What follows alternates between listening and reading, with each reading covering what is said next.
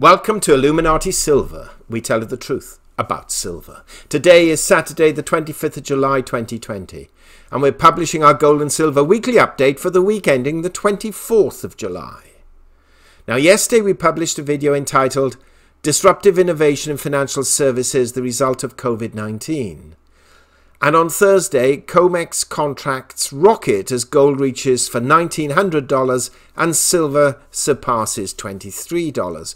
And if you haven't had an opportunity to listen to these, because certainly yesterday's went out quite late, we've placed a link in the description box below. Now, gold rose $92 last week from $1,799 to $1,902, having hit a high of $1,906 and a low of $1,806. A rise of 5%. In sterling terms, gold finished the week at £1,487. That's up £47. And in euros, it closed at €1,632. That's up €48. So the discrepancy between 47, 48 and 92 is, of course, the result of a weakening US dollar. Silver rose $3.42 from $19.37 to $22.79, having hit a high of $23.27 and a low of $19.27. A rise of 17.6% on the week. Phenomenal rise. In sterling terms, it closed at £17.81. That's up £2.41. And in euros, it closed at 19.55 euros. That's up 2.60 euros. The gold to silver ratio fell dramatically from 93.4 to 1 to 83.5 to 1, having hit at 1.81 to 1. The Dow Jones closed on Friday at 26,469, down 182 points on the day and down 202 points on the week. The S&P 500 closed at 3,215, down 20 points on the day and down 9 points on the week. And the Nasdaq closed at 10,363, down 98 points on the day and down 140 points on the week. So all of the exchanges down, but not that dramatic. Brent crude closed at $43.34, down just 20 cents on the week. And WTI crude closed at $41.34. That's actually up 75 cents on the week. The dollar index stands at 94.43. That's down 1.51 points on the week. Quite a significant reduction. Well, what a week for precious metal prices, and especially silver. Frankly, even we were surprised at the speed of the rise.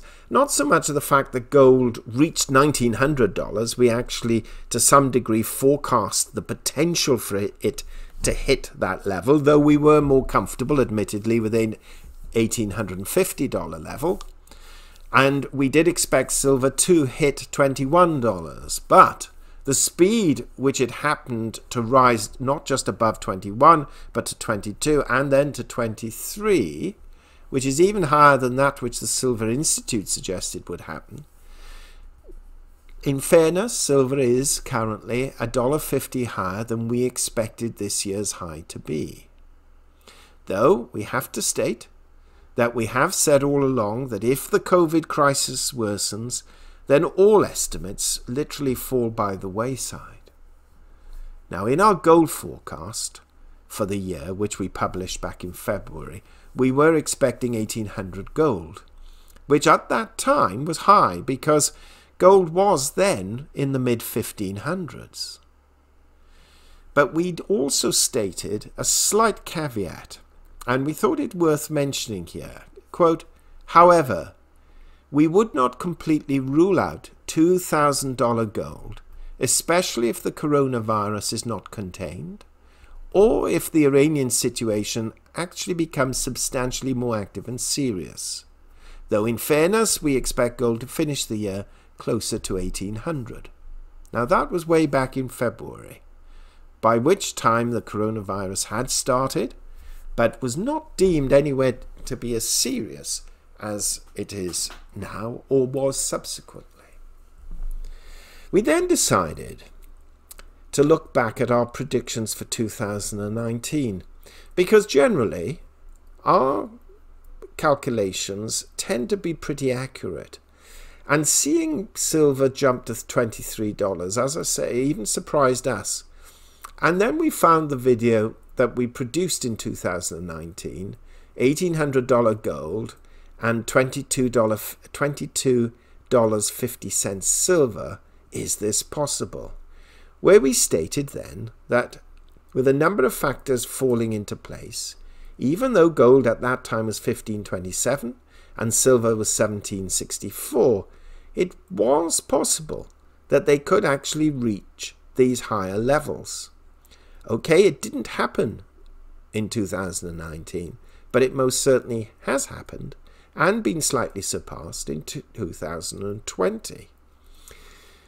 The reason we mention this is because these figures are not surprising to us. The issue, though, for us was the speed of the rise. Why did it all happen in 1 week or 2 weeks?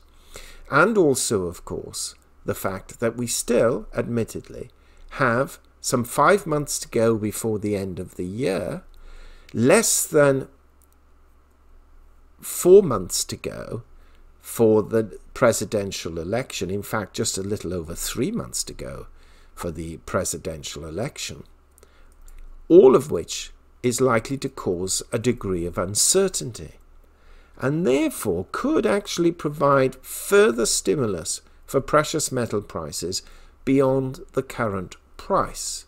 Though, as you'll find shortly, we are expecting a slight pullback from current levels, at least short term. So, the point we're making is that to see gold and silver at current levels is not beyond our dreams or calculations. Perhaps the timing was out a little. However, any significant advance from here would be, admittedly, open about this, beyond what we ourselves were forecasting, except perhaps potentially gold hitting 2000.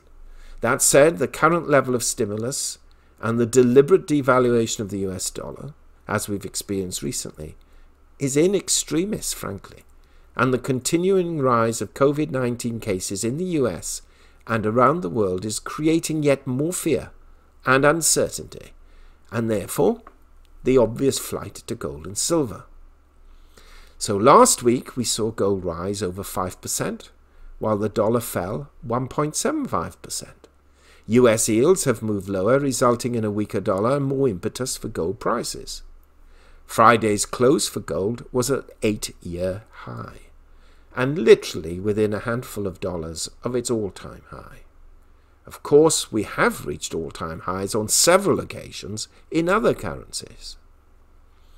The technicals suggest support close to the 10-day moving average of around $1,833, and medium-term momentum has turned positive, while short-term momentum has turned negative, with the RSI suggesting a potential correction. $1,912 is seen as the next resistance level, just a handful away from the current price. Now, silver's advance has been tremendous and exhilarating. However, we suspect there may be a short-term pullback. And if there is, it will create a good buying opportunity if you are light in this precious metal. Now, we mentioned in our video on Thursday to expect a pullback on Friday, and this we did get. And we would not be surprised to see further pullbacks, certainly early in the week. But we suspect they may, in fairness, be short-term. There is now considerable support at $20 and reasonable support just above the $21 level. And some analysts are in fact predicting silver reaching $25 with potentiality to 27 in the next couple of months, but with a hard resistance level of 25. The trend certainly continues to seem positive, as we must not forget that the equity markets themselves have remained robust. Just imagine what would happen to precious metals when equities seriously start to fall. if that were to happen. Now, last week we highlighted the main economic figures for the US, with the weekly jobless claims causing some concern. Market manufacturing and services flash PMIs were positive, and so too were existing home sales.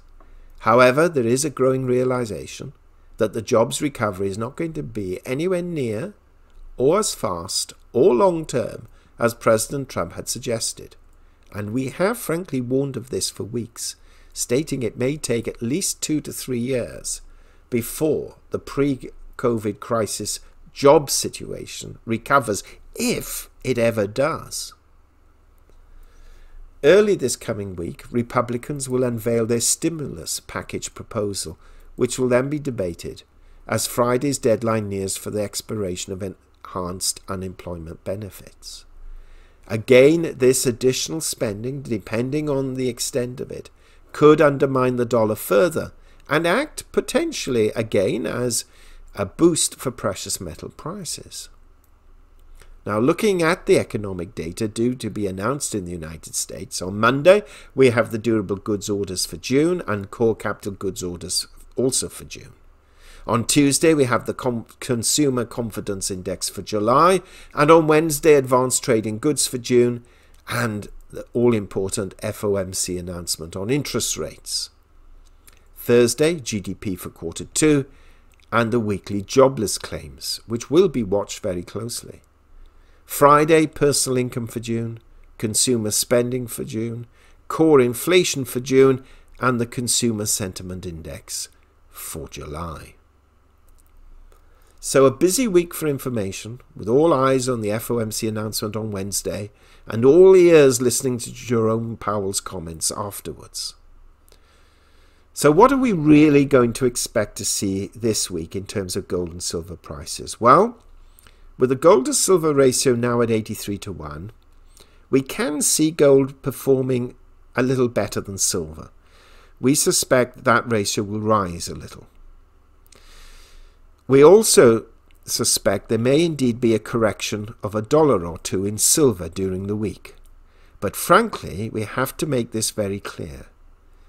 The US economy and COVID-19 is moving from crisis to crisis. We've breached 60 million cases worldwide today, and the US has had more than 1,000 deaths per day for the past 3 days, with 70,000 plus infections each day. And today looks like it'll be very similar. Now, tomorrow we shall elaborate further on what the Fed is likely to do on Wednesday, and we'll also comment on our gold and silver price expectations, as we still have a few numbers to run. Notwithstanding this, as things stand at the moment, we would not be surprised to see silver weaken a little and gold strengthen a little. But tune in tomorrow and we'll have more of an updated perspective. So what do you think? Do share your thoughts. Thank you so much for listening, and if you haven't already done so, please subscribe to our channel and press the bell sign so that you're notified of our videos as and when they're published. Not forgetting, of course, that we update the Richard and Greg channel every few days, and if you haven't already done so, please subscribe to that one too, and another update will be added to that channel later tomorrow evening. We trust and hope you have an enjoyable and safe weekend, and as always, a prosperous week ahead. We hope you have found this video interesting and informative, and if so, please give it a thumbs up and share it on social media. Please ensure that you have subscribed to our channel and press the bell sign so that you are notified of any future videos.